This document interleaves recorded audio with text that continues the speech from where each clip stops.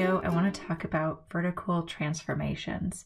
We've seen that when we perform addition or subtraction of a positive real number c on the outside of the function, the results are vertical changes to the graph. We call these translations.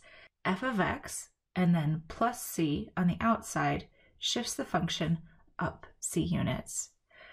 F of x with a minus c on the outside shifts the function down c units. Likewise, multiplication to the outside of the function also produces vertical changes to the graph. So if we multiply on the outside by a constant c, this is going to stretch or compress the function vertically. If we multiply on the outside of the function by a negative, which is essentially a -1, then this reflects the graph vertically. In other words, it reflects the graph over the x-axis. So kind of like you're taking the page of a calendar and flipping it down. And we have two words we use for these kinds of movements to a graph. The translations are actually a subset of transformations, and translations are specifically moving the graph up, down, left, or right. The transformations include other types of movements like stretches, compressions, and reflections.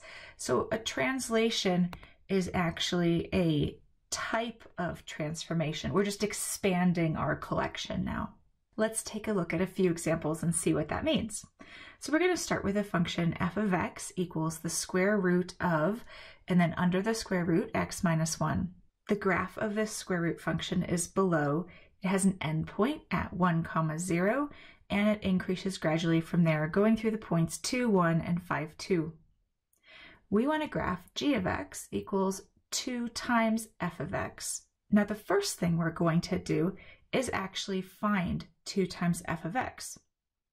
We've practiced already with doing algebra of functions, so we need to do 2 times the square root of x minus 1. Remember that the square root of x minus 1 is just that f of x that we're plugging in.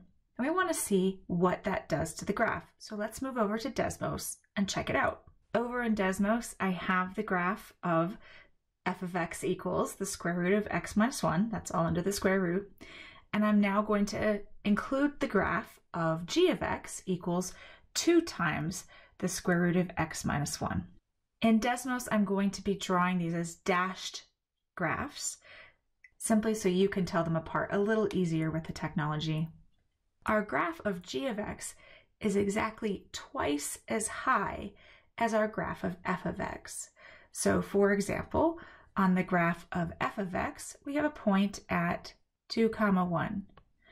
On the graph of g of x, we have a point at 2, 2. On the graph of f of x, we have a point at 5, 2. And on the graph of g of x, we have a point at 5, 4. Notice that the endpoint is exactly the same because the y value of 0 times 2 is still 0. The y value of 1 times 2 was 2. The y value of 2 times 2 was 4. So here is our function g of x. It's a square root function with the same endpoint, but twice as high as f of x. I'd like you to try the next problem. F of x equals, in parentheses, x plus 2, and then out of the parentheses squared. You're going to find g of x equals 1/2 of f of x, graph it, and describe the change. So pause this video and give that a try.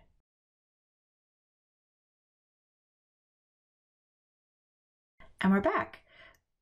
To find 1/2 f of x, we're going to multiply the function f of x, that x plus 2 in parentheses squared, by 1/2. So that will be 1/2 out in front, and then times parentheses x plus 2, close parentheses, squared. Let's move over to Desmos and take a look. X plus 2, the quantity squared, is a parabola with a vertex at -2, 0, opening up with points at -3, 1 and -1, 1. Let's now include the graph of g of x equals 1/2 times the quantity x plus 2 squared. In this case, we see that every y value on the original graph of f of x is halved from its original value. For example, on the original graph, there was a point at 0, 4, and on the new graph of g of x, there's a point at 0, 2, so the y value has been exactly halved. Notice that on both graphs, we have the point -2, 0, because when we multiply 0 by 1/2, we still get 0. Let's go back and sketch that graph. We'll still have the point -2, 0. G of x will have a point at 0, 2. And since f of x had a point at -4, 4, g of x will have a point at -4, 2. This should be sufficient to sketch a graph of the new parabola. Let's just stop for a second and reflect on what we've found. What effect did multiplying by 2 have on the graph of f of x? Well, when we multiplied by 2, we stretched the graph vertically by a factor of 2. What effect did multiplying by 1/2 have on the graph of f of x? Well, when we multiplied the graph by 1/2, we compressed the values of f of x by a factor of 2.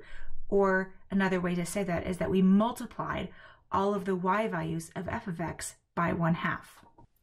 Now notice in both cases we're actually saying this factor of 2 part, but the key difference between the two ways we phrased this is that in the first one we said we stretched the graph of f of x by a factor of 2, and in the second one we're saying that we compressed the graph of f of x by a factor of 2. So when we're stretching, we're moving further up and down as we move the graph. And when we compress, we're moving in towards the axis. So we're moving the original graph in towards this x-axis instead of away from the x-axis.